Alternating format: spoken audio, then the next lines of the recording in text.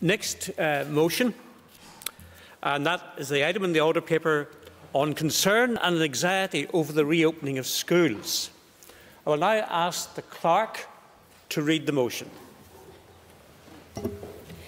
That this Assembly recognises the concern and anxiety that exists among teaching and non-teaching staff, as well as among parents and young people, in relation to the eventual reopening of schools, understands the challenges facing school boards of governors and principals in keeping children and teachers safe while providing high-quality education, believes that any reopening of schools should be based on scientific and medical advice consistent with that provided by the World Health Organization and the European Centre for Disease Prevention and Control, and calls on the Minister of Education to engage and consult extensively with education stakeholders as well as parents and young people in advance of the reopening of schools in order to provide clear and early guidance.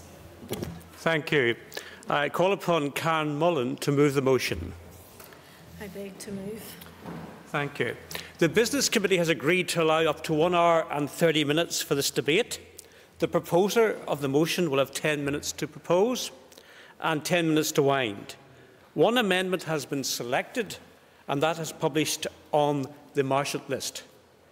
Please open the debate, Ms Mullan. Thank you, Mr Deputy Speaker. And firstly, I would like to offer my deepest condolences to Noah Donoghue's mother, Fiona, his family, friends and the school community at St Malachy's College, Belfast at this very difficult time.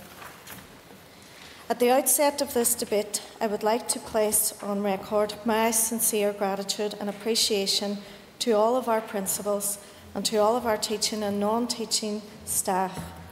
You have stepped up and delivered for our children and young people throughout the course of this unprecedented public health emergency. You have put the shoulder to the wheel, whether it was providing supervised learning for our children, for the children of our key workers, or delivering remote learning. You have played your part during this difficult period. Likewise, I also want to pay tribute to parents and guardians out there who had to quickly adjust and adapt to new home learning arrangements for their children, whilst also balancing all of their other everyday commitments.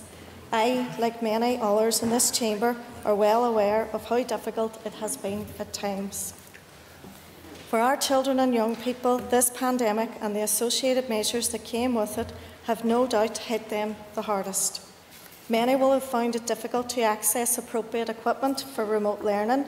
Many will have had to endure difficult circumstances at home, and for many, the sheer isolation and boredom of not taking part in the usual school day and missing out on that crucial social interaction and relationship building will have had a profound impact on their emotional well-being and mental health.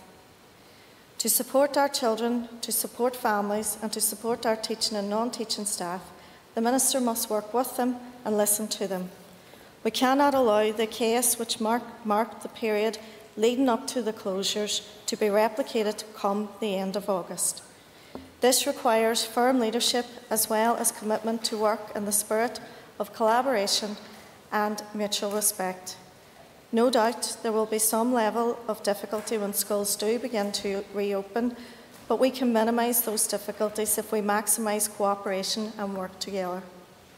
At this point, I want to acknowledge the role of our unions, who have worked extremely hard over this period, alongside the many stakeholders who not only provided support but came forward with solutions, and their role will be invaluable over the coming weeks and months.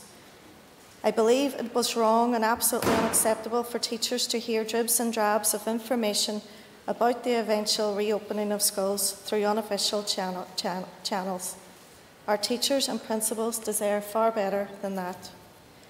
Official guidance released to date has been at times slow in coming, and it has also been marred by confusion. We are now at the end of June, and our teachers prepare to take a well-deserved break. In recent days, many have been in their classrooms trying to redesign layouts, figuring out how many children they can accommodate, and anxious as how remote learning and classroom learning will be delivered at the same time. Furthermore, school leaders and board of governors are trying to get to grips with coordinating what the new school day will look like in each of their settings. They are worried about health and safety, they are worried about cost implications, and they are keen to get clarity on all our pressing issues, such as transport. As I have alluded to, and as outlined in the motion, the widest possible engagement with stakeholders across the education sector is crucial. Understandably, one single perfect solution does not exist, but in collaborating with and collating all the experience that exists across the sector, new and creative solutions will certainly present themselves. I will also re-emphasise, in accordance with the motion, the need to bring parents, guardians and young people into the process. We should be empowering them and giving them a sense of ownership so that when the time comes for a return to school, they can have every confidence in these new arrangements. I have touched on the mental health impact that COVID and school closures has had on our young people. So it's important that when reopening takes place, that the schools are equipped with the necessary resources to support and address the emotional well-being of our young people. I understand that much valuable learning time has been lost due to COVID, but in the short term, I am more concerned about ensuring we support our young people in building back up their mental health and resilience. With that in mind, I think it's appropriate to take the opportunity to once again commend the compassion and the leadership shown by many grammar schools in their decision to suspend the use of unregulated transfer tests this year. This is timely acknowledgement of the reality of how damaging these tests are for young people. And to those schools who have not made the decision to suspend the tests yet, I would urge you to please reconsider. If there was ever a time to place the needs and the well-being of our children above academic selection, it is now. On the issue of childcare, this could be the defining issue of the context of our recovery post-COVID. While I welcome the Minister's latest update in relation to childcare, there remains many unresolved issues. This will be of particular importance come the autumn, with blended learning and the possibility of some children may be required to be at home during the week. Making the funding available is one thing, but the settings need to be able to apply for and access it. We don't want a repeat of the last round of funding, which has seen very little of the £12 million spent and money returned, whilst the sector is struggling. We need our childcare sector resourced and ready to go in time for reopening of schools, or families will face further hardship. There remains a lack of clarity from the Minister and from the Council for the curriculum examinations and assessments as to where we are at in terms of a review of curriculum and exam specifications for next year. I am concerned at the pace of these developments, and no more so than our teachers, who are in the position of having to plan for their way ahead without this distinct guidance from the relevant body. The Minister should also remain aware of the fact that we are an island, and it would be helpful if regular engagement would take place with the Minister of Education in the South in relation to all of these matters. In concluding, Mr. Temporary Speaker, while much work has been done in relation to all of these issues through the Education Restart programme, it is quite evident that there remains much work left to do. I am calling on you, Minister, to enhance the approach, collaborate widely across the sector in a meaningful way, and give the reassurance and the clarity to the concerns and anxieties of all those who will be at the focal point of reopening our schools. And finally, I ask members to support our motion and the SDLP amendment. Thank you. Thank you, Ms Mullan. Ms Mullan, in her speech, mentioned the fact that we're at the end of June. It would be helpful if the debate didn't conclude at the start of July. There are 12 speakers down for this particular debate, which is an unusual level of interest for a debate held at such a late hour. So I will have to try and keep matters under control to ensure that we stick to time. I'm now going to call upon Daniel McCroston to move the amendment. Mr McCroston. Thank you, Mr Temporary Speaker. I know that it is unusual for so many of us looking to speak at this time of night, and I have a 2-hour drive beyond the end of this debate. But can I say that it's good to see you in your temporary post up there? It's almost like the naughty boy in the corners we put to the front of the classroom for being bold. So it'll keep you well behaved. Mr. Temporary Speaker, as SDLP spokesperson for education and as MLA for West Tyrone, I welcome this opportunity to move today's amendment on what is an extremely important, emotive and difficult issue facing many principals, teachers and parents across the North. I do want to start my contribution this evening in acknowledging the vital role teachers have played and continue to play over the COVID-19 pandemic, where they have been active in ensuring as many children as possible have accessed distance learning, and they have been planning rigorously for a return to the schoolroom and teaching our children. I want to make it abundantly clear and put on record that our teaching workforce are very hard workers. They have not been on holiday. They have spent the last number of months preparing and ensuring that children are continuing to be educated with the resources available to them. They commit every single fibre of their being to improve the educational outcomes of every child across the North. I fully and wholeheartedly condemn any elected representative or member of the public, for that matter, that brings the teaching profession into disrepute or criticises the huge efforts and contribution that they make to our society and the education of our children. Those comments have been very unhelpful, upsetting and inappropriate, and that has been shared with me by many teachers. Mr. Temporary Speaker, during today's motion, although I agree with the contents of the motion as proposed, I do believe it is missing a key component, and that key component is ensuring that all pupils return to school on an equal footing following the COVID-19 pandemic. Throughout the last number of months, it has become clear that many pupils faced limitations in accessing online courses and in receiving tutoring. In this regard, it is important for this chamber to recognise that poverty prevents many children accessing online teaching and that many parents simply cannot afford private tutoring. A report published in June of this year by Dr Noel Purdy from Stranmillis sheds much-needed light on this issue, where it states that only half of the children in the North have access to devices capable of accessing online courses for schoolwork. It shows that 25% of parents do not have access to their own printer at home, and the report states that there are significant connectivity issues caused by poor broadband provision in many parts of Northern Ireland. These issues collectively have prevented many children from progressing their education over time, and the SDLP believe that it is incumbent on this chamber to do something about that. Despite the Minister's rollout of electronic devices, which was very welcome, Minister, the fact that this was done in late June has meant that catch-up has simply not been possible. Mr. Temporary Speaker, it is vitally important that we today acknowledge that poverty has had a major impact on the education of our children, and this impact has been exacerbated in the past 4 months. The Institute of Fiscal Studies published a report in May stating that children from more affluent families are spending 30% more time on home learning each week compared to children from more deprived backgrounds. A shocking figure.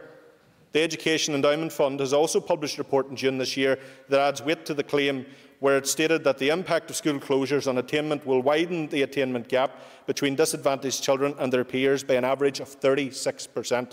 Again, another worrying figure. This margin is absolutely shocking, and it is one that we cannot allow to continue.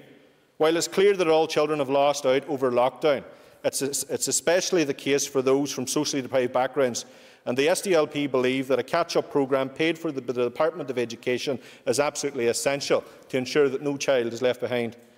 I would therefore urge members to support the SDLP amendment as proposed. It is important that we do everything we can to support all children in education, but I believe that those most disadvantaged must be looked after. And in that regard, it is reprehensible that the two governing parties in this executive continue to fall out over the simplest of things, therefore our children losing out as a consequence of that. The executive is still functioning. I will. I'm glad to get the point to clarify. I trust he was referring to Northern Ireland when he keeps talking about the North, and he's not talking about some other jurisdiction. That's the first point. The second point is there not a five-party mandatory coalition, or maybe have I missed something in the last number of months?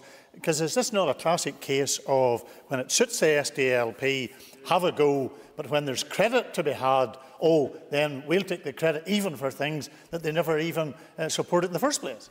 Well, I'm glad that it will have such an invaluable impact on the education of our children, the concerns I'm sharing here. But I will say that whilst we're talking about the executive, if each and every department is funded fairly, and I include the SDLP absolutely in that instead of the carve-up between the big two, I'll be a happier man. Thank you for your intervention. Mr Temporary Speaker, I want to now turn to the Minister's plans published last week on the reopening of schools. The SDLP has engaged with principals and teachers from across the north of Ireland, where considerable concerns have been raised. They believe that guidance has not been sufficient and that it has not been given enough time to properly implement the Minister's plan before the end of August. And this is something that has been shared with all of the members across this House. One of the main concerns surrounds the Minister's plans for a 1 metre social distancing rule in schools and plans to create bubbles where that is not possible.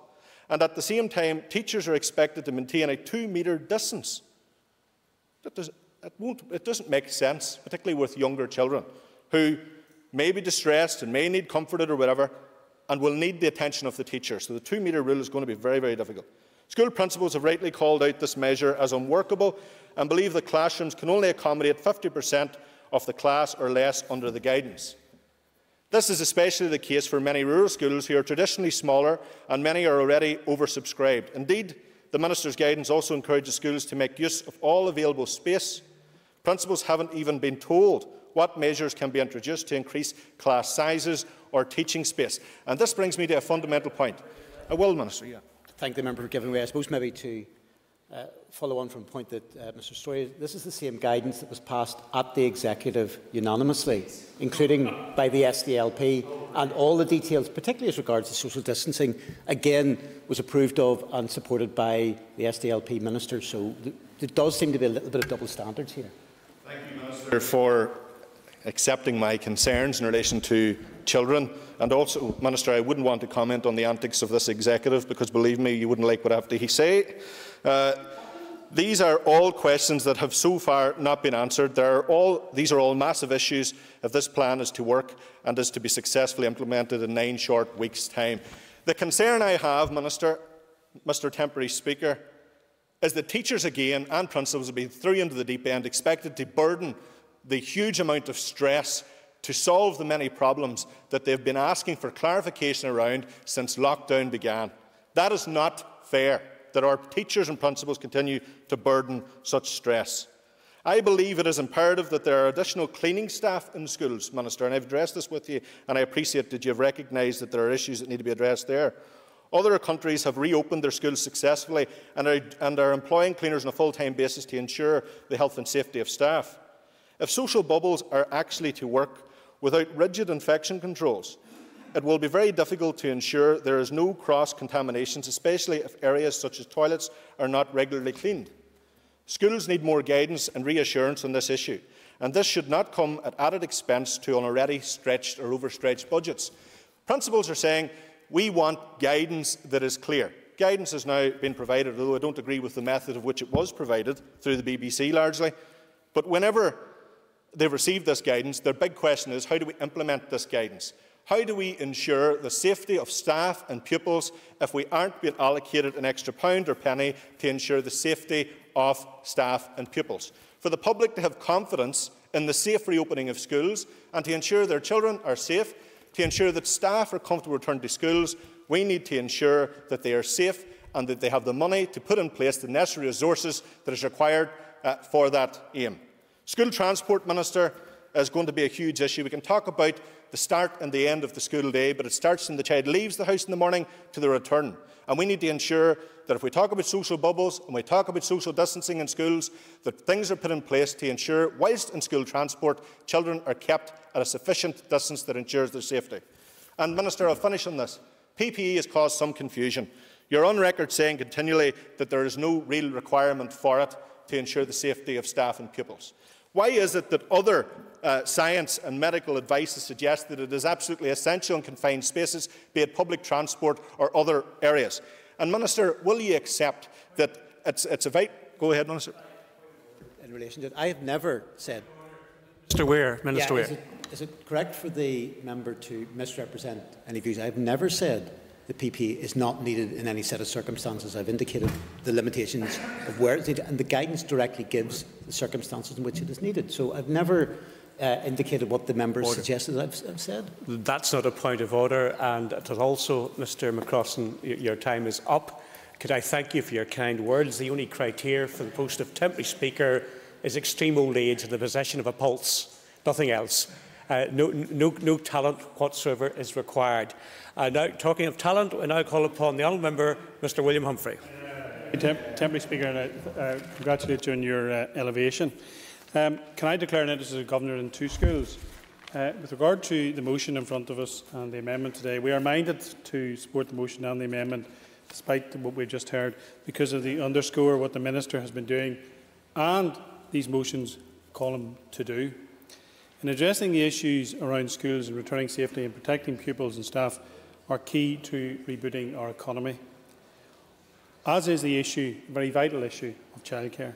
And I too would pay tribute to our school principals, teachers, auxiliary staff, governors, for all that they have done to ensure that our young people stay safe during this COVID pandemic.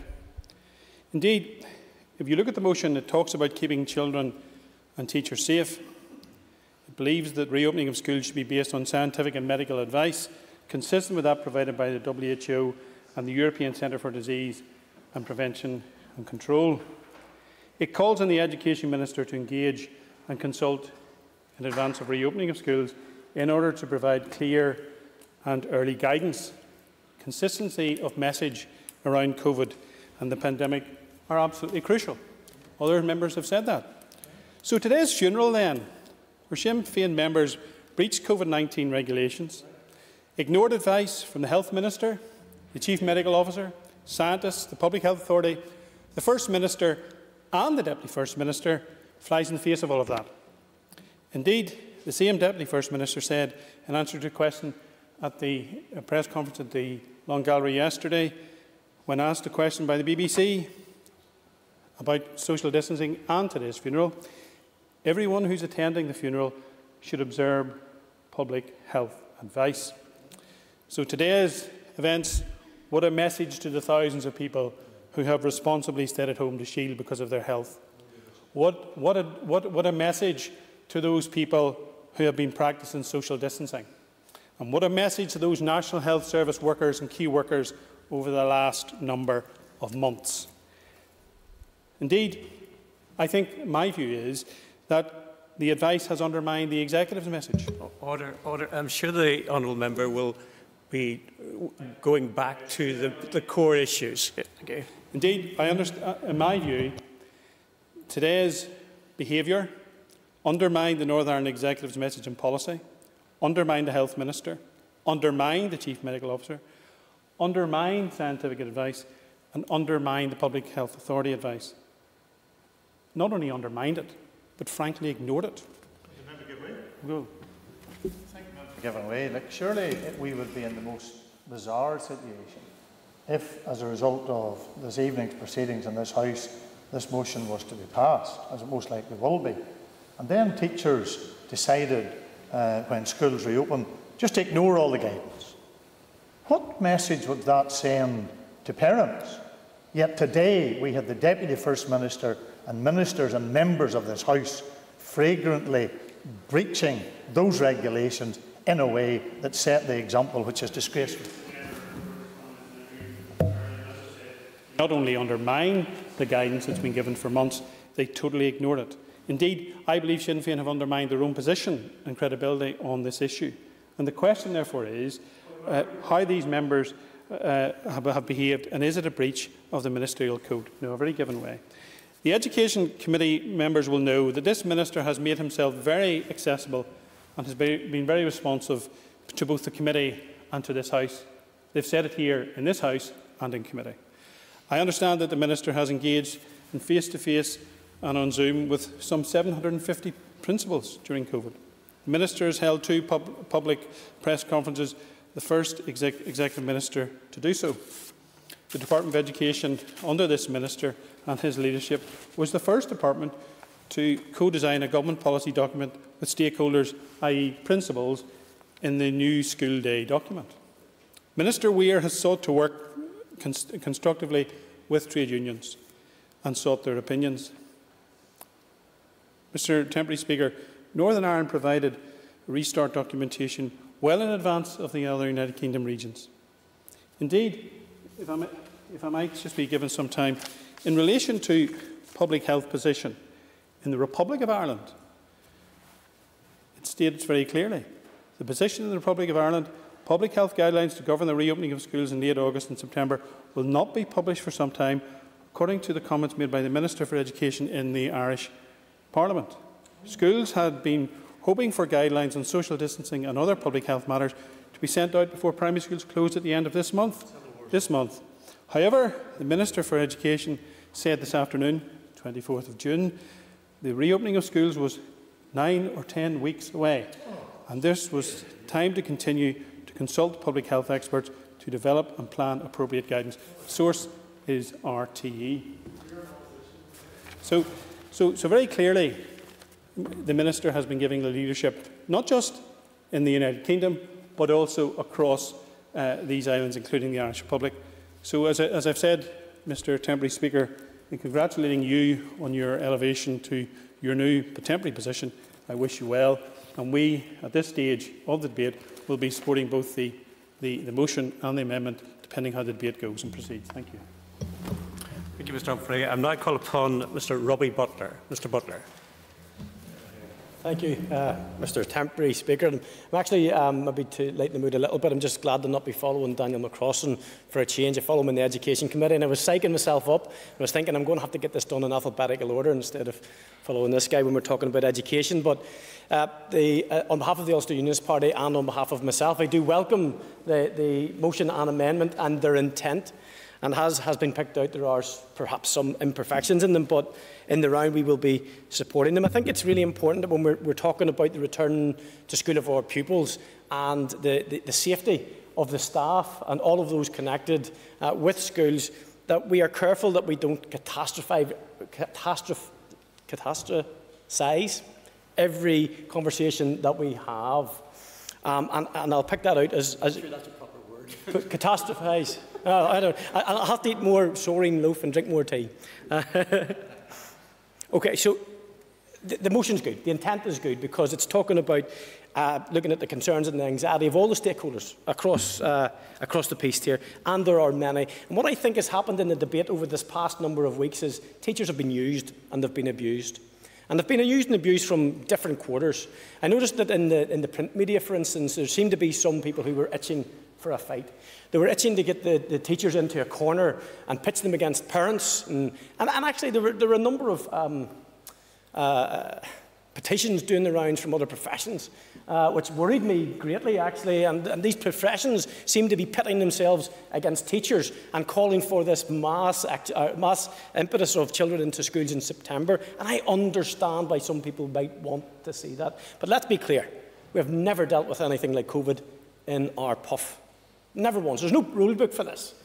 We are doing our best, and I believe everybody is doing their best. I believe everybody in here, in this chamber, and each party is doing their best. And what we need to do is give that leadership. Give the leadership where it's needed. Even after today, we need to give that leadership. That's what we need to do. I don't want to see teachers getting caught in the crossfire here, and Mr McCrossan expressed it really well. The teachers have stepped up to the mark. The Minister has, to his credit, made himself available at every opportunity to engage with teachers, whether that's through their unions or directly. The committee, through the chair, have done that at every occasion. We've met with different teachers' unions.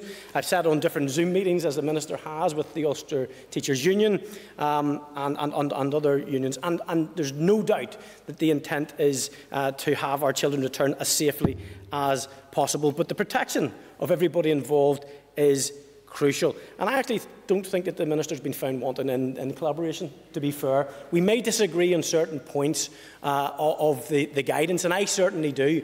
Mr Graham Galty probably want to kick me in the shins for mentioning his name. He's NIHT, and he had a tweet on Friday night. It was 140 characters, and I reckon in his 140-character tweet, he summarised what the guidance should be. I don't think it needs to be a huge document. It's the reality of where we're going to be at the end of August and the start of September. If COVID has been dealt with, then we return. If social distancing is not an issue, we return. Sorry? What's the tweet?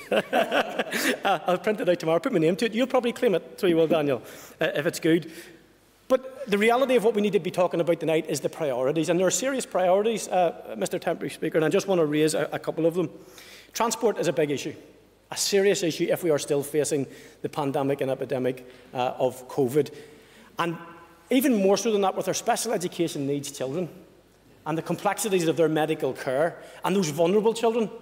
We've got all these new terminologies like key workers and so on, and we're all getting used to them. But the reality is for a lot of these children, they're really facing challenging times in their education. And they're... absolutely, yes, indeed. Thank the member for giving way briefly. Would he recognise the constructive meeting that the Education Committee had with the National Deaf Children's Society in particular, and recognise that that is a particular cohort of children that we need to be conscious of in our response to COVID-19? I will absolutely, and I thank the Chair for bringing that to my attention, because it was another community within the education sector which is disadvantaged at times, and we chatted with them. I think it was Monday, Chair, and they brought a number of things to the fore, and I'm sure that the Minister, if he hasn't already spoken to them, that he will. And I think that's where our priorities need to be. Just want to address one thing there, and again it was Mr McCrossan brought it up, and the correlation of poverty, educational outcome. But something new happened this time too with COVID. It wasn't just the children who find themselves socially disadvantaged. The children belonged to parents of key and frontline workers. And those children weren't able to avail of the learning and the support during these past 3 or 4 months, which leads me on to my main point. And I have a serious worry and a serious concern about what blended learning is going to be and what we expect the outcome of blended learning to be, because I'm not sure how we mark that. It's already been pointed out about the discrepancy between those who have and those who haven't. But even if we did give it to them all, the safest and best place for any child to learn and the most equitable place for a child to learn is in the classroom. And I think we need to do everything we can collectively to see every child back at school, but safely, and give the guidance as best we can to those teachers and those stakeholders that we are speaking on tonight. Thank you. Thank you, Mr Butler. The next speaker is Mr Little. It would be unusual for the chair of the relevant committee to speak early in the debate, though Mr Little has indicated that he's not speaking as chair, he's speaking as an individual MLA. Mr Little. Thank you, Temporary Speaker. Well, I welcome the opportunity to consider how we work together with our outstanding teaching and non-teaching staff, parents and guardians and pupils to rise to the challenges facing education. The first task is to move beyond the unacceptable narrative that some people within the education sector are attempting to avoid doing their job. Our teaching and non-teaching staff need us to back them, not attack them. We also need to move beyond a situation where the Education Minister tells me via the media that my job is to not be convinced by anything that is said to me. I make no apologies for finding the school leaders, teachers, parents and pupils with whom I engage to be convincing on a wide range of issues, and I can respectfully give way to the Education Minister if he wishes to specify by whom he thinks I ought not to be convinced. We need to work together, Mr Temporary Speaker. There is enough ingenuity in our community to deliver the leadership, communication and support needed by dedicated and innovative teachers and hard-working parents to help pupils access their right to education. To be fair to the Education Minister, he and his department have established ways in which this can be achieved. Clearer communication and engagement is possible via the Education Restart programme, the stakeholder group, the Practitioners Forum and the Childcare Reference Group that I was glad to propose, with the addition of improved parental and pupil engagement and the cessation of announcements by the media and social media on Fridays at 5 p.m. Clear? Yeah, happy to give way. Thank the member for giving way. I just want to reiterate a point that is made. A lot of the frustration, with the member agreement, a lot of frustration out there amongst principals and teachers is the lack of clear communication from the Department of Education and EA. Yes, I agree with the member, and as I say, I think the Minister has established avenues through which improved communication can take place if it is used in lieu of some of those other times and avenues to do so. Clear guidance is needed on social distancing, whether that is 2 metres, 1 metre or no social distancing. Clarity is needed, and indeed acknowledgement by the Minister that anything less than no social distancing may have an impact on the ability of a school to provide full-time access for parents and pupils. An education restart budget is clearly needed, regardless of the social distancing in our schools in August. Parents and pupils are going to need additional support. Additional support for school accommodation, school cleaning, staffing, classroom assistants, ICT equipment, whether that's devices, printers and broadband access to deliver digital equality, training for teachers in online learning, the like of which I understand is being provided via Stranmillis and I believe C2K, guidance on blended learning and curriculum that is appropriate for the amount of time children will be in learning, focused on educational and social and emotional recovery. Temporary Speaker, leadership is also needed on post-primary transfer. It can't be fair or necessary to test children in November and December 2020. I actually think the Education Minister has some acceptance of that position. He says that those who do not think children should be tested in November and December for post-primary admissions have to come up with an alternative. His own department recommends alternative admissions criteria and statutorily requires boards of governors to have regards to them. They include criteria such as free school meals, applications from feeder and named primary schools, applications residing in a named parish, applications residing in a geographically defined area, applications for whom the school is the nearest suitable school, and applications who have a sibling currently attending the school.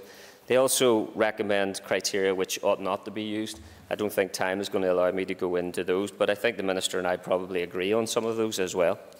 I asked the Minister what is unsuitable about that admissions criteria recommended by his own department for post-primary admissions.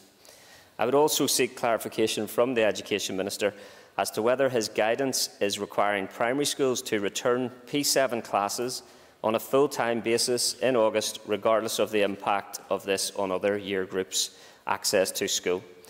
Why Year 7 is prioritised and not Year 8, which is an actual transitional year to a new school.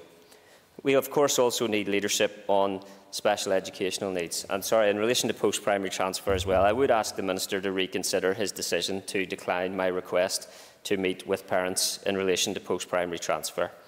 We also need leadership on special educational needs, Temporary Speaker, and the dysfunction in special educational needs provision alone is reason enough to immediately lift the temporary suspension of work on the independent review of education.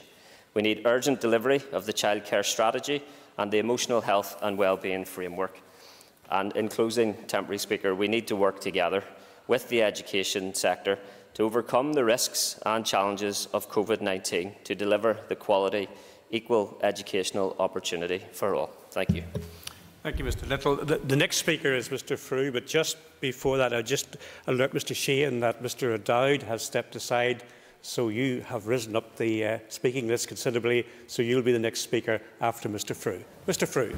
Thank you, Mr Temporary Speaker. And I rise again, having looked at both the motion and the amendment, and yes, within those and the content with those, I see no issue with them.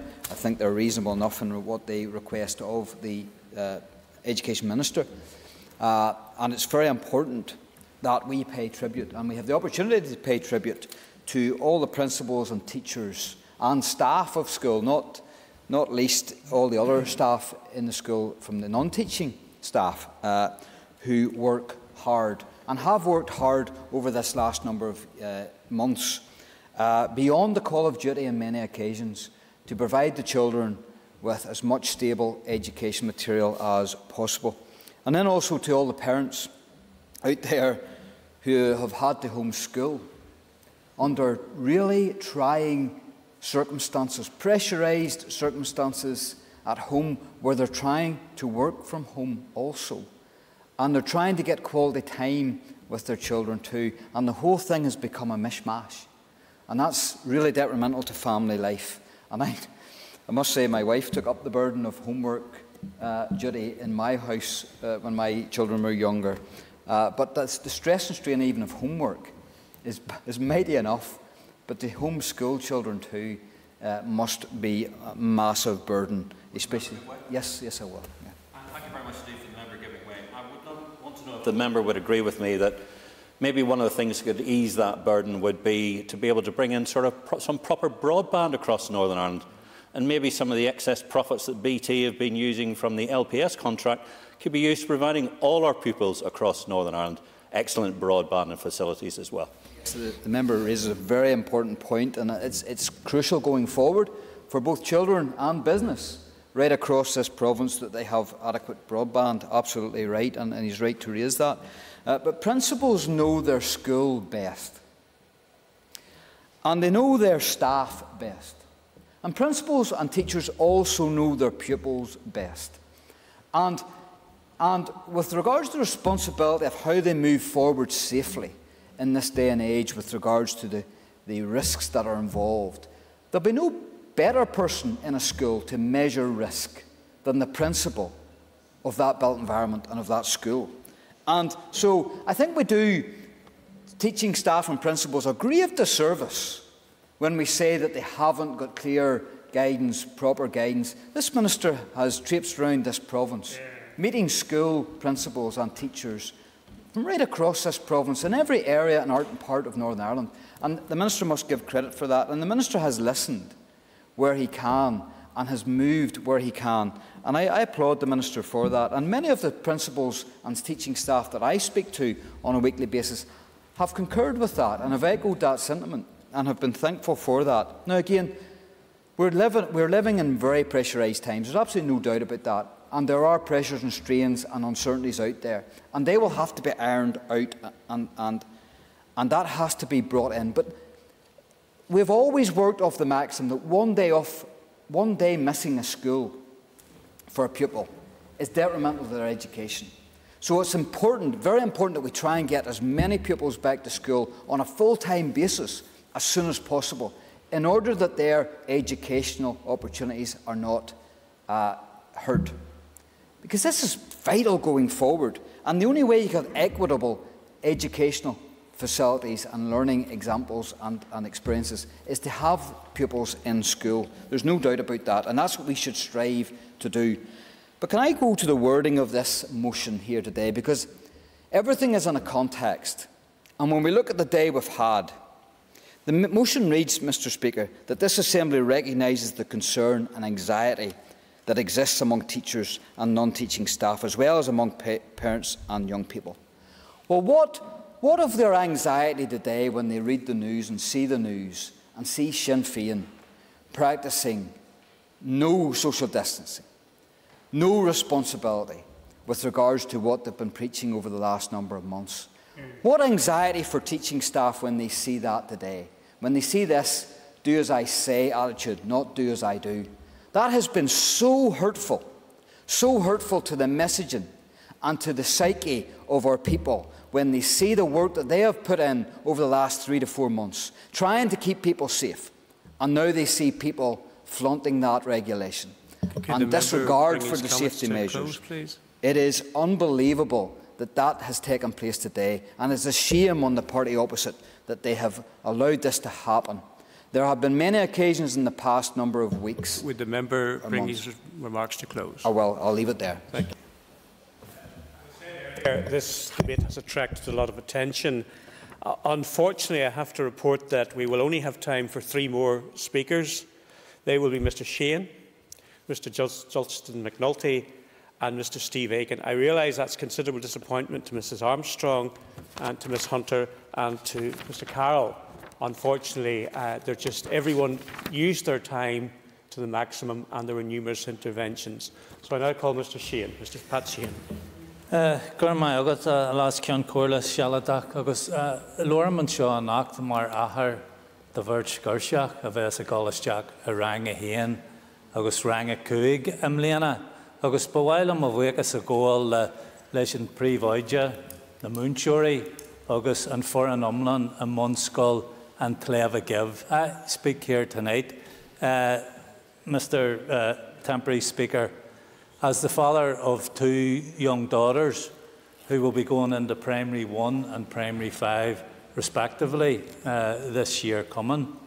And I want to put on record my thanks to the principal, the teachers and all the staff in Bunskull and Clevagive, and Neeskull and Clevagive as well, for their dedication and diligence in helping us as parents over the last number of months.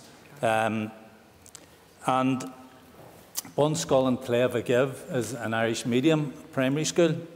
Agus a ceann comhairle is cinse go méid feibanna ag garnial na Gaelscoileachtar a hoscail stómh a mí van an óir I dtíobh sláinte agus sábhailteachta agus an scarú sóisialta.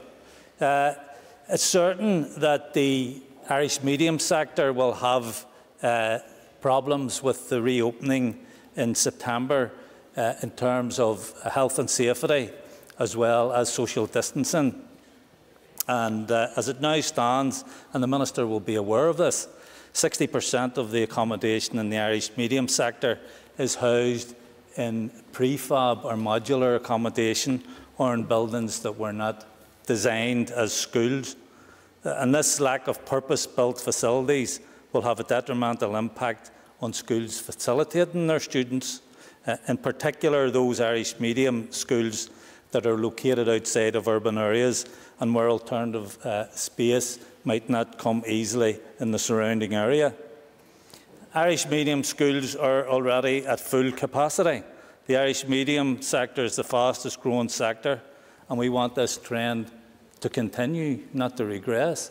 But if you take even College to First in West Belfast, which is the largest Irish medium post-primary school on the island of Ireland, when a significant new development was opened in that school just a few years ago, it had a capacity of 550. The enrolment is now something around 680. How are they going to practice social distancing in the classrooms? And there are concerns here around the lack of available school space having an effect on parents choosing an Irish medium school for their child. The Education Authority and the Department of Education are basing their social distancing guidelines on a classroom of 60 square metres.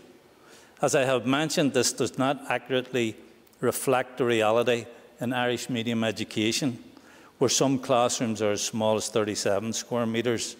Additional classroom space will be required, and the Department has an obligation to work with the bodies representing the sector to facilitate this. Bhailam Kanchan Isha and Aspa Munchuri Kailaha Avi on Riv and Fandem, agus Avas on Favi Vananor Imlena. And I want to talk now about the lack of qualified teachers who were in the Irish medium sector before the pandemic. And of course, that shortage will be exacerbated when schools reopen in September. The Irish medium sector is likely to be more acutely affected by teacher shortages, as a lack of teachers already existed before the current crisis. This will be made worse as schools return, with the risk of a severe shortage of qualified Irish medium teachers to fill current vacancies and Irish medium substitute teachers to cover for teachers who are shielding. If the Department is to be acting decisively on the development of the Irish medium sector, they need to begin to address this shortage in teachers. We need to begin to engage with teacher training colleges as a matter of urgency to deal with this ever-growing issue. While a marge haranch and Isher Kyundan a Kestini is Tavakti Donarnial, Sishan Kest Nanachwani Educus. And one of the areas I want to draw attention to is the lack of educational resources in the Irish medium sector. It suffers from a lack of bespoke resources for teaching, and this will have been compounded by the remote learning undertaken by teachers during the lockdown period. Irish medium principals have consistently requested online resources, apps for appropriate learning distance, and this needs to be considered by the Minister in the time ahead. Thank you. I'm pleased to report that Mr Aiken has generously removed his name from the list, And of course, Mr McNulty is entitled to speak in the summation of the amendment. So I'm glad to say that we will get at least another 2 speakers in. We have Mrs Armstrong, Ms Hunter, and potentially, if things go well, Mr Jerry Carroll. Mrs Armstrong. Mrs Armstrong. Thank you so much, Temporary Speaker. I wasn't expecting that. I will keep it brief because I would like Mr Carroll to have his opportunity. I will declare an interest from the very start. I am a mum of a 17-year-old who's due to go into her A-level year, so my heart's broke with her. And I'm also a governor of a primary school and a post-primary school. What I would like to say about this motion is, of course, we're going to support the motion and the amendment. Why not? But can I just please ask, as my colleague has said, that we start building a bit of teamwork. We are talking about our young people across the whole of Northern Ireland. They don't need to hear politicians ripping lumps out of each other. What they do need to hear is that their school is going to be a positive experience. We're going to come out of the coronavirus and they'll be able to get back with their friends again in a safe way.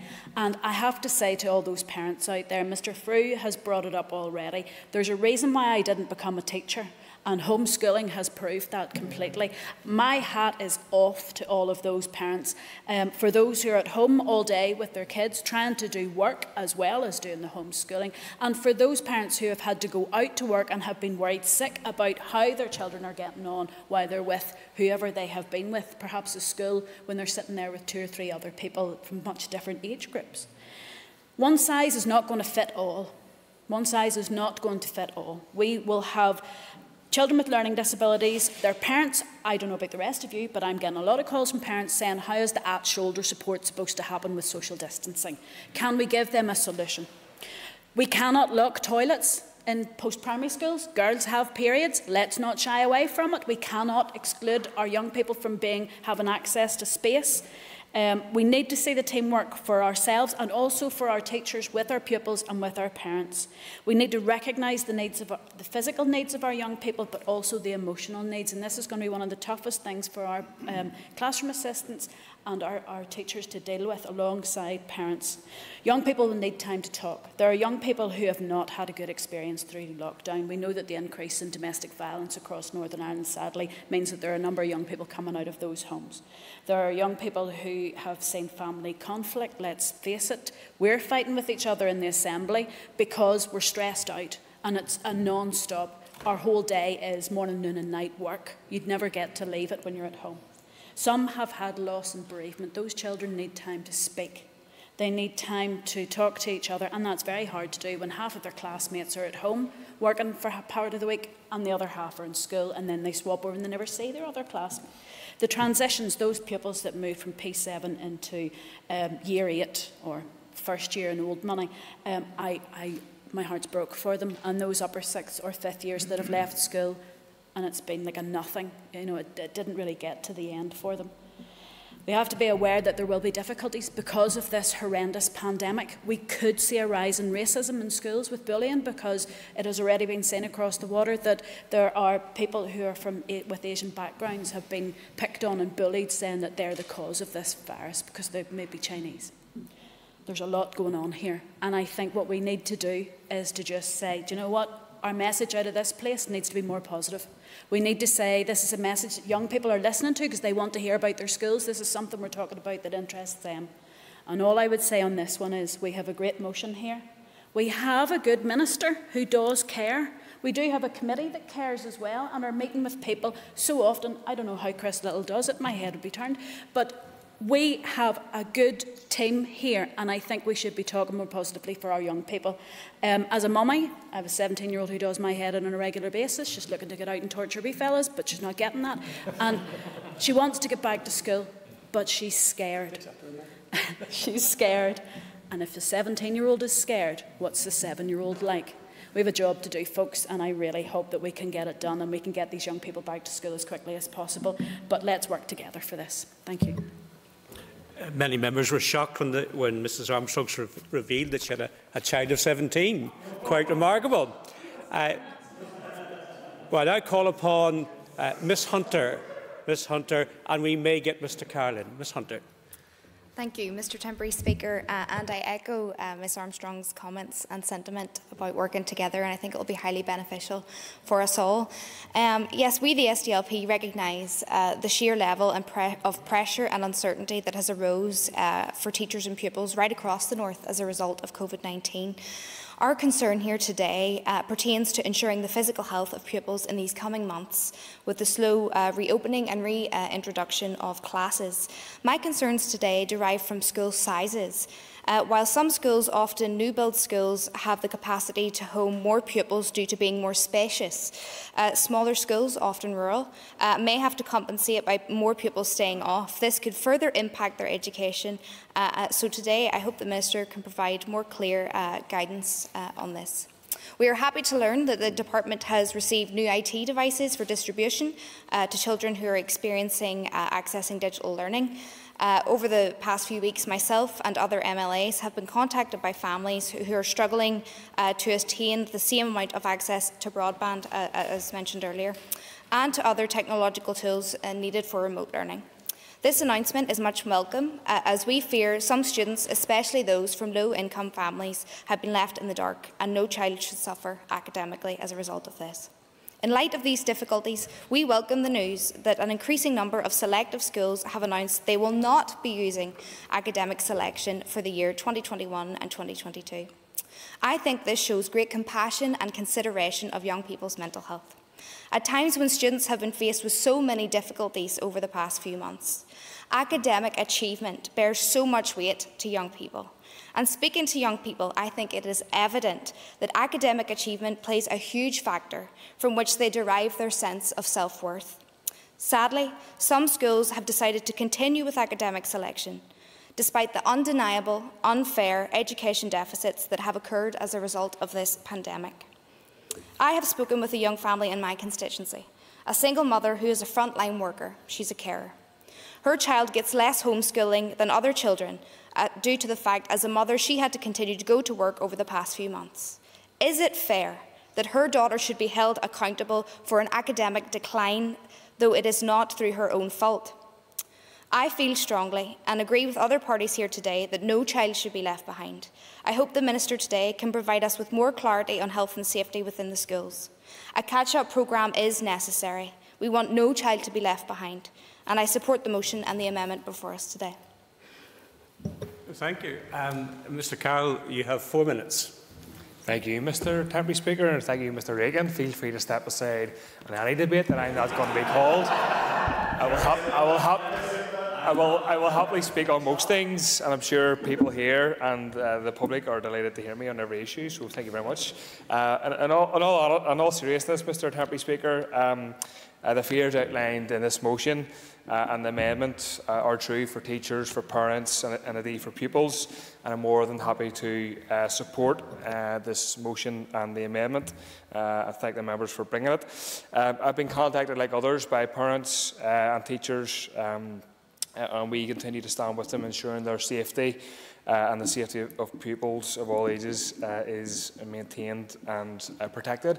All along throughout this pandemic, Mr Temporary Speaker, we have consistently called for the Executive to make decisions about reopening and lifting elements of the lockdown on the basis of scientific medical advice, consistent with the likes of the World Health Organization and other bodies, as this motion urges. But as members in the Chamber will know, that hasn't always been the case, and particularly in relation to care homes. We know the devastation caused and the failure to protect the vulnerable. Mr Temporary Speaker, as a member on the Health Committee, 2 weeks in a row now, I've asked for the scientific advice pertaining to the implementation of amendments to the coronavirus regulations, and I'm still waiting on it, so I think it is very frustrating that we aren't getting that information, and we should very quickly.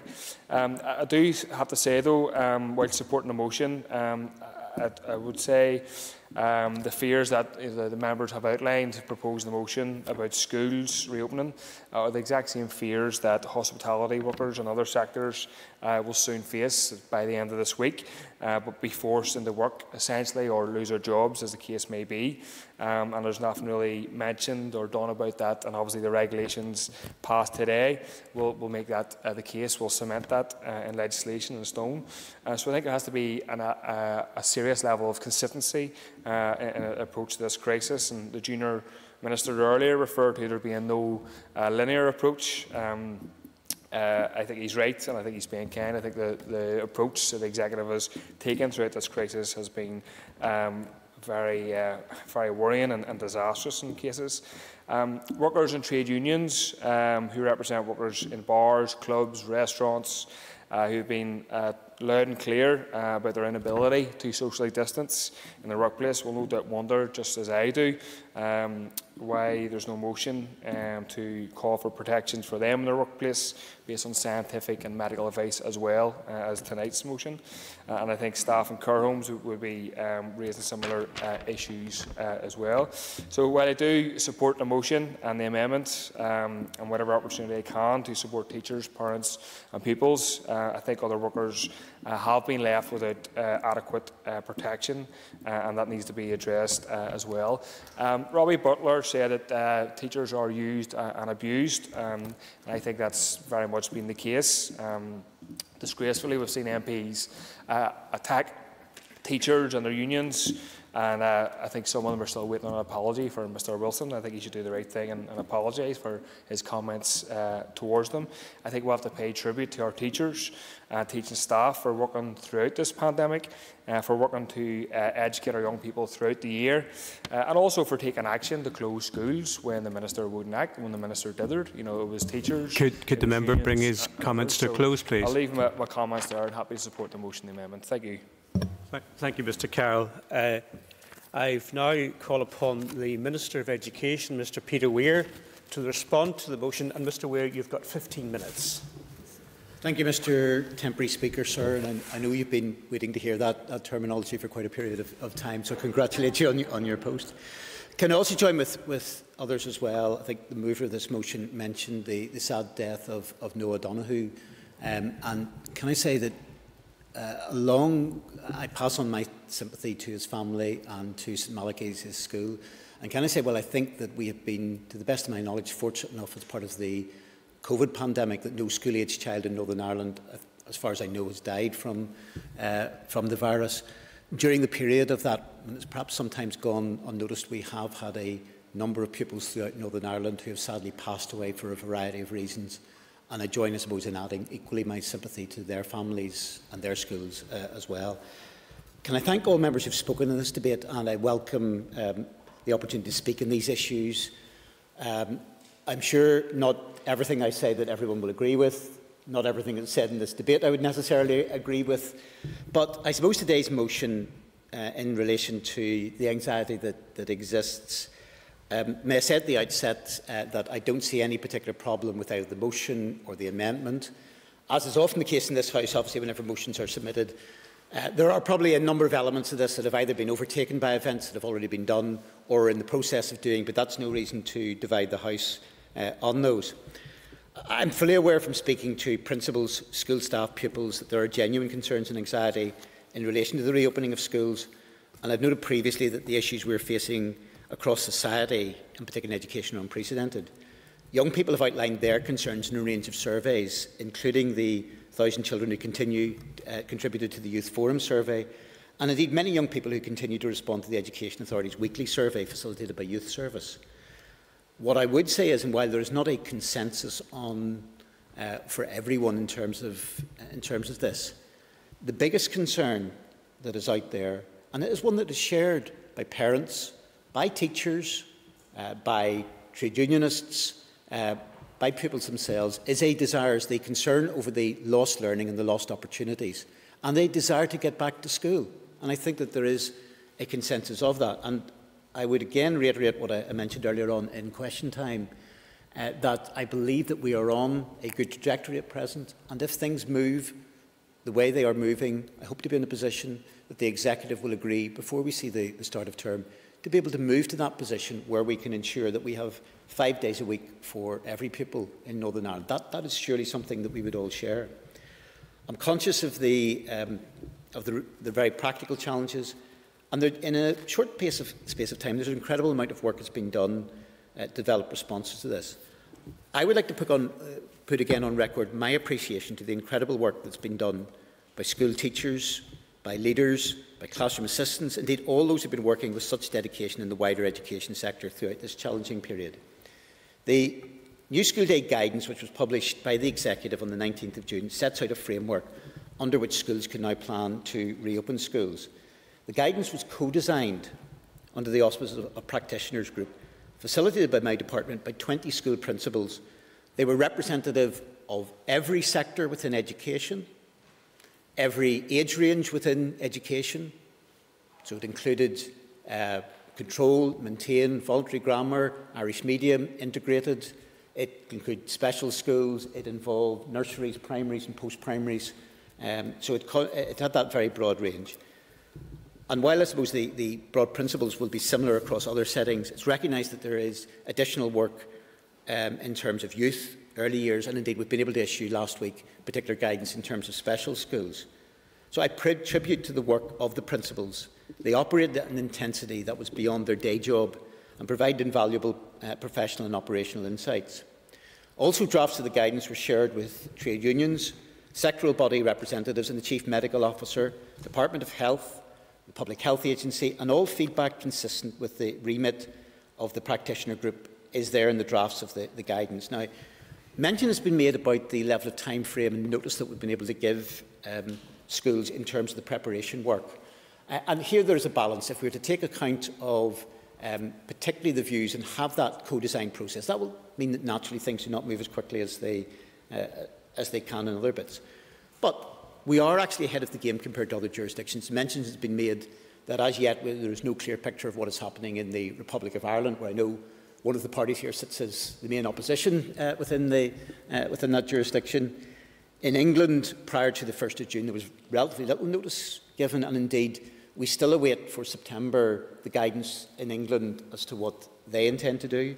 Scotland, which is starting at an earlier stage than us, has also issued guidance there in a fairly similar time frame. But also Wales, which, where schools resumed on the 29th of June, issued guidance on the 11th of June, 18 days beforehand. Whatever criticisms that can be made in terms of timescale, we are looking at that on the basis of a couple of months ahead of that. Also mention has been made that certainly the department will try as much as possible to provide that level of financial support where there are additional necessary resources that are required for schools to help in that reopening. And we will work together with the sector on that.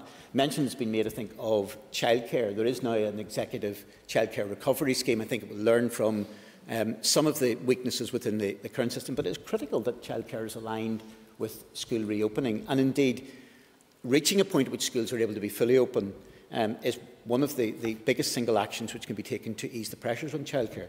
Mention has been made about the year groups.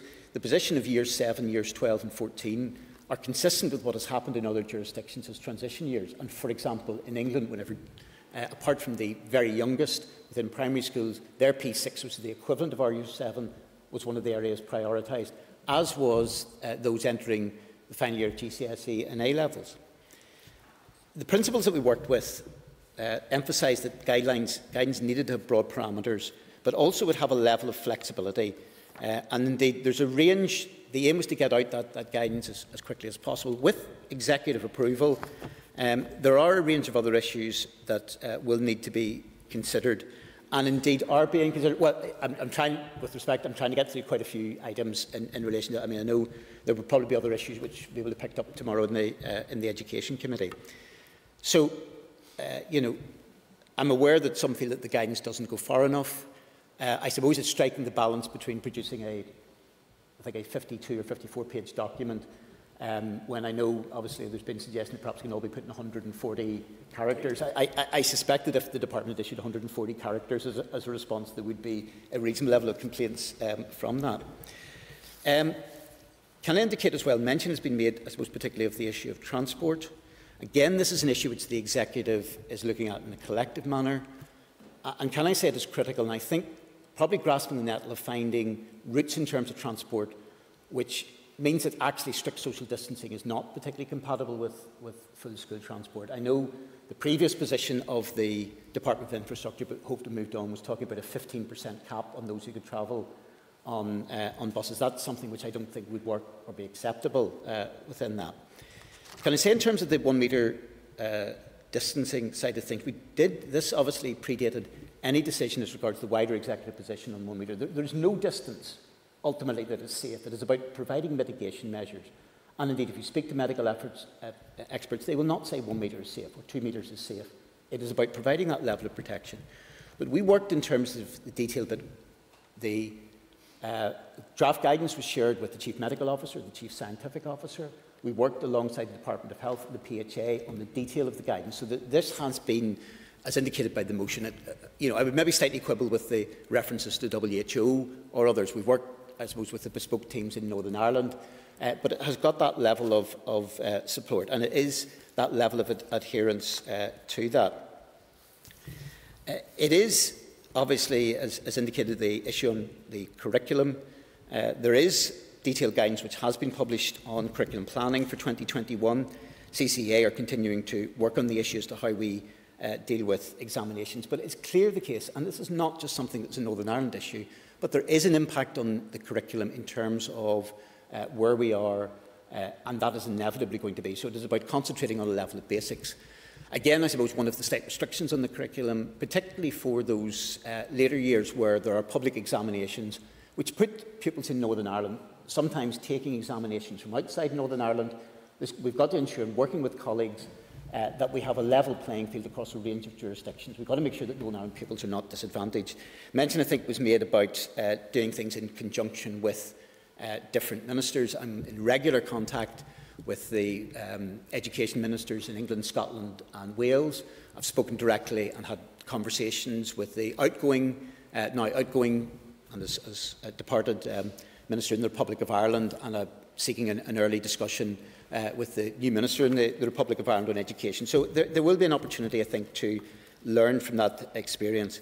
We are fortunate that the Northern Ireland curriculum, I suppose, is specifically designed to be adaptable and dynamic, and that therefore it can create the ideal scaffold to support and underpin teaching and learning. I think the limited prescription that we have does give schools flexibility to choose what to teach and for how long and how often, and use approaches that best suit their pupils. Turning, I suppose, particularly to the amendment, in April my department conducted a survey with school principals to look at strategic approaches to distance learning and access to online learning. And the survey highlighted all schools were either using online or hard copy approaches. I take on board the point that's been made in terms of broadband. Obviously, that is something which lies outside the remit of my department, and indeed the proposals that are being put forward by the Department for the Economy in terms of rolling out broadband are something that will be of long-term help, but will not be there in every case. School principals who reported that pupils may be experiencing barriers to online reported that the main reason was a lack of access to a device, often followed by that lack of access to broadband. Consequently, we've adopted a three-stage process. First of all, looking at what devices were already within existing stock. Then there had been previously about 3,500 devices which were being sought by EA and being procured. We are now at that second stage, and during the last week, a number of those have been rolled out to try and access that. And the department is also in the position where it is also going to be a central procurement to try and fill the gap as well. But mention, I think, has very clearly been made that, and we will not know definitively where we are until we see in September, but we can all make an assessment that there has been, no matter how brilliant the teaching has been done, no matter how good remote learning in a lot of cases has been done, I think, as somebody mentioned in the debate, it is no substitute for that face-to-face classroom teaching, which is why I'm so keen to see that resume in full. But it has also been the case that we've been giving some thought for some time in terms of how we do that level of catch-up. And as such, again, proposals, while they may well have been overwhelmed by the focus that was there in terms of the reopening of schools, as part of summer schemes and indeed summer and beyond recapture of learning, there was also proposals put to the executive. And I'm glad to say, and I'll outline just briefly the strands within that, that today in the June monitoring round, there's been agreement by the executive and funding has been made available for that. That is for the remainder of this financial year. There may well be other costs that will run into the following year. But that is 3 strands. There are 2 smaller interventions during the summer that where schools are looking voluntarily to provide some level of additional summer learning, the department will provide financial support. But teachers do deserve a break, and consequently it is only where schools have volunteered to do that and want to do that. But we feel that they shouldn't be doing that to their own detriment, and therefore there's a degree of support. We're looking at a support over the summer of a virtual classroom, which again people can tap into. Again, both of these, on the grand scheme of things, relatively low cost. But looking, as we roll out into next year, an engaged programme, which will ensure that particularly those from a socially deprived background will be provided with that additional level of support, additional interventions in terms of learning. So, from that point of view, I think I'm at one with the amendment, if not always necessarily in the words that are used in the speech, and I look forward to Mr McNulty's summing up, but at least in terms of the spirit of what is there. Look, the issue has also been raised of mental health.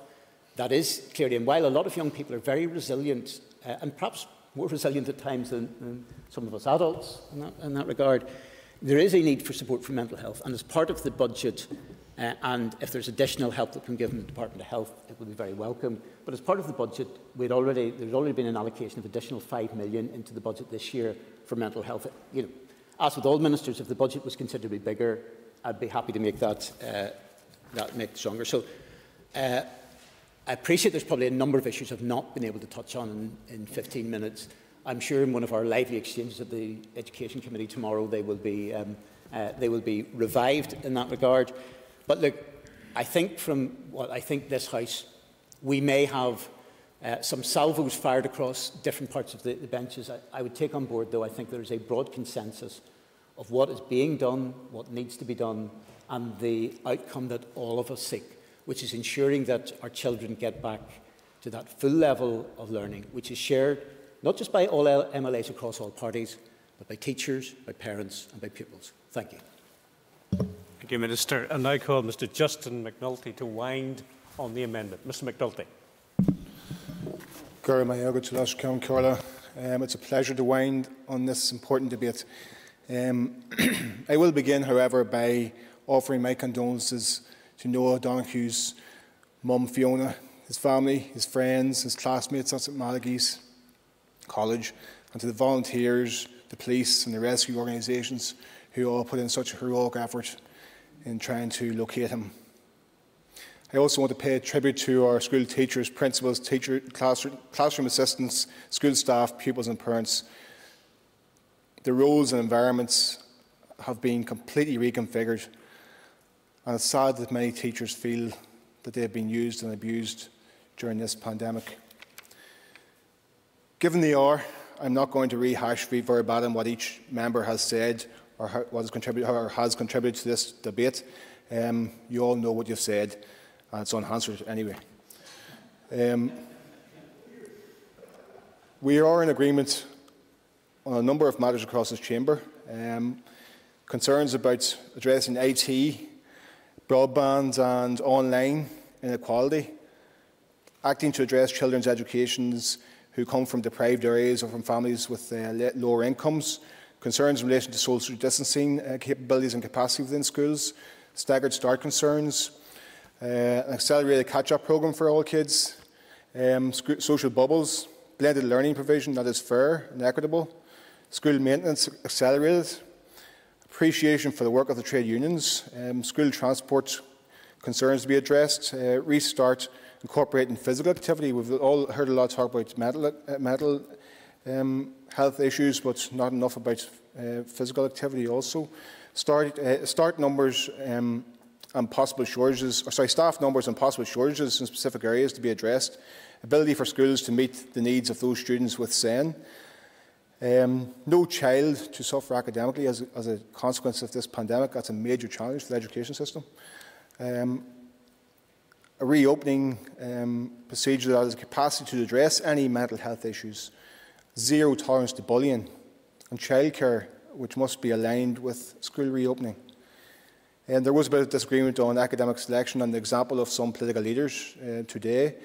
But I think it's important to reiterate what the Minister said. It's a cause for celebration that no school-aged child has passed away as a consequence of COVID-19. That is cause for celebration. Principals, teachers, pupils, staff, parents are seeking clear, unambiguous, realistic guidance on a safe return to education in the classroom. As said by the Minister, teachers want to teach. I have not met one teacher over the last 2 months, over the last 2 or 3 months, who was in holiday mode. They were very, very caught up in trying to adjust and address the challenges they face with teaching kids remotely. Some in the classroom, some remotely. And parents have had to change their routines enormously so too, and have adapted to becoming even more hands-on in relation to the education of their kids, and all the while juggling their day jobs. They should be major tribute paid to them. Most of all, I'm thinking about the girls and boys who are of school age who are dying to get back to see their friends and teachers, and who are dying to get back to school. And it's a unique situation where kids are crying for school. I think at the end of August, start of September, I think we all want to see a safe, fair, positive, challenging and encouraging learning environment for every pupil and every teacher and every staff member to return. I support the motion as amended. Thank you, Mr McNulty. And I now call upon Catherine Kelly to conclude and wind up the debate. Catherine, you have got 10 minutes. This motion was tabled before the Minister's statement last week and since guidance was provided, but we feel that tonight's debate is important and has been useful to ensure that concerns that still remain are highlighted. The past 3 months has had a significant impact on our children and young people, on parents, on childcare practitioners and on our school leaders, many of which we have heard here this evening and I'll touch on later on. Never before has our education system faced so many challenges. Many of our preschool children are to begin formal education in 8 weeks' time. Their parents are right now busy buying uniforms and preparing for their children's first day. But what will that actually look like? Some settings and classes are not big enough to hold all of the children attending in September. Some settings and classes may be big enough, but they do not have sufficient staff numbers to allow for more than one protective bubble. Recent guidance issued by the Department in respect of preschools mentions a blended learning approach similar to that of schools. But how can this apply to preschoolers when their education is based mainly on play? How do preschool leaders ensure learning is being achieved at home through play? Department of Education guidance does not take this into account. It does not suffice to attach the preschool restart with school restart. This is a worrying time for preschool leaders. Will the Department issue their PEGS funding earlier so they can prepare their settings and, if needs be, recruit and vet staff? Will the community and voluntary preschool settings receive support through any new scheme that comes forward from the Department of Education or Health? Both departments need to be considering these questions. Settings need support to sustain themselves so they can open their doors with confidence in September, so they can reassure parents dropping their children off on their first day, and so they can hold on to their skilled staff who we rely on so much to educate our children. Another cohort of parents who received guidance in the return to school was parents of children who attend special schools. Many parents and school leaders had been waiting on the guidance in the hope that it would include a plan and details for a safe return. But that has not been the case. Schools have been left in the large, having to read between the lines and incorporate their own plans for September. Friday's guidance has not reassured parents. If anything, they have even more questions. How do special schools that are already at maximum capacity welcome all children back and also ensure they are socially distancing? If remote learning will again come into play, the Department needs to ensure all children are indeed being taught remotely. Many parents in the last 3 months have raised issues around the lack of remote learning and also the absence of any connection digitally with teachers, classroom assistants or friends. And some of us will remember a young person a number of weeks ago explaining their feelings during lockdown as sad, isolated and lonely. There cannot be a return to this kind of remote learning. The guidance also mentions a reduction of health therapies and/or support provided. This is very, very concerning. To many children and young people, these therapies are a lifeline. I would urge both the Department of Health and Education to ensure that every effort is made to remove any barriers to them being able to avail of this. Tomorrow is the 1st of July, and as of yet, parents have not had sight of what summer provision will look like for their children. There is a huge frustration amongst children, young people and their parents. The most vulnerable in our society need to know when summer provision will begin, what it will look like and who exactly will be delivering it. Since March, many parents and their sons and daughters have had little to no interaction with the outside world, no school and no respite. Summer provision is crucial in supporting families after such a long period of time with little to no support. The mental health and well-being of children and their parents is paramount. They're crying out for some sort of provision urgently to re-engage their children. This must begin as soon as possible and without delay. We are all more than aware right now that our childcare sector is on its knees, and my party colleague mentioned in her opening that childcare will be a defining issue, and she is right. We have seen many welcome interventions in recent weeks where the key worker definition no longer applies to childcare. Capacity has ceased within settings, albeit a play pod has been introduced, and indemnity will now cover all children until the end of August. These are very welcome easements, and especially today's announcement from the Finance Minister that £10.5 million in financial support will be allocated to the sector to enable sustainability. Yeah. Thank the member for giving way and recognise the consistency with which she's raised childcare provision on the Education Committee. Would you agree with me that it's absolutely vital that details of how to apply for that additional funding for childcare are made clear as quickly as possible to the childcare sector? Thank you for your comment, and I agree wholeheartedly. We need guidance and detail as soon as possible, urgently. We have no detail yet on how this will be administered, but one thing is for sure: it cannot be a repeat of the previous scheme, a complex and bureaucratic application process with many still waiting for support after the scheme was first announced over 8 weeks ago. This new allocation needs to be readily available and with no barriers in place. Families need childcare now more than ever. And that's why our health and social care trusts need to be working as quickly as they can to ensure settings and childminders can reopen their doors safely and parents can return to work, content that their child is in the best possible care. COVID-19 has shone a spotlight on how crucial to society our childcare sector is. Without it, it's likely many women would not be working. Children would be without vital early education and care.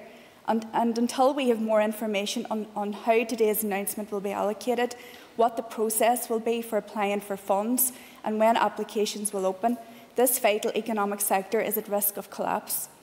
Not only would this have significant implications at this time of crisis, but in the weeks and months ahead when we are trying to rebuild our economy. Laskin Corlia, there have been many comments made tonight. Mr McCrossan mentioned the hard work of our school leaders over the past 3 months. Mr Butler mentioned transport and the huge issue that it is. How can we ensure the safety of children and young people when travelling to and from school? Mr Little talked about the need for a restart budget. Many costs associated with restart when school budgets are already at capacity. Mr Frew mentioned parents and how the past 3 months of homeschooling has been incredibly stressful. These are only some of the hugely important issues highlighted this evening, and I thank members for your contribution. It is imperative that Minister Weir takes all of the points made tonight into consideration. I urge members to support our motion and also the amendment. Thank you. The question is that the amendment standing in the name of Mr Daniel McCrossan and Mr Justin McNulty be made. All those in favour say aye. Aye. Contrary of any, no. The ayes have it. The ayes have it. The question is that the motion as amended be agreed All those in favour, say aye. Aye. All those against, no. I believe the ayes have it. The ayes have it. The next item on the order paper is the adjournment.